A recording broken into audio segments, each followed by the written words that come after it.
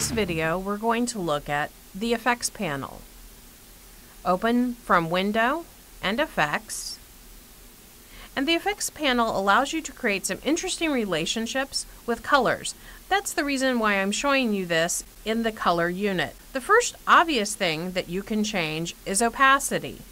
And opacity is not the same as tint. So for example, if I change the opacity to 46%, you can kind of see through it. If I change the tint to that same percent, you can't see through that. So opacity is the transparency of the object. Tint is the color. You can change the opacity of an object, a stroke, or a fill. Now we're going to look at some of the color modes. This impacts the relationship of two objects. So I'm going to select the uppermost object, or the blend color, not the bottom or the base color. So I've selected both this teal and then this salmon color. And if I select multiply, you can see that it multiplies the base color. Your result is always a darker color with multiply. Screen produces the exact opposite look. It always produces something that is lighter.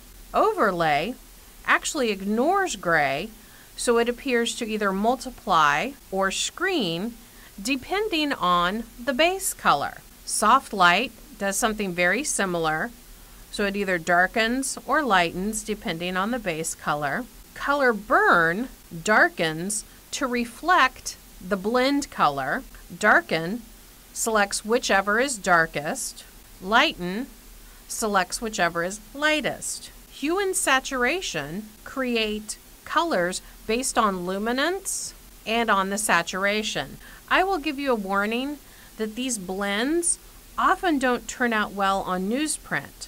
They usually give a much better look either in web applications or for glossy magazines. We've looked at how you can do that with shapes, but you could also do that with a color over a photo. In the effect, you also have an object effect.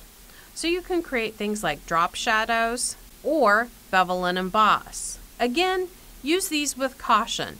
They can create some cool effects, but a little goes a long way. With any of these object effects, maybe apply the rule you're going to do one on your page and that's it.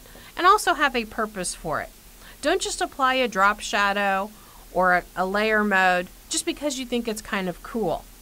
Have a purpose for those effects and don't let them distract from the design.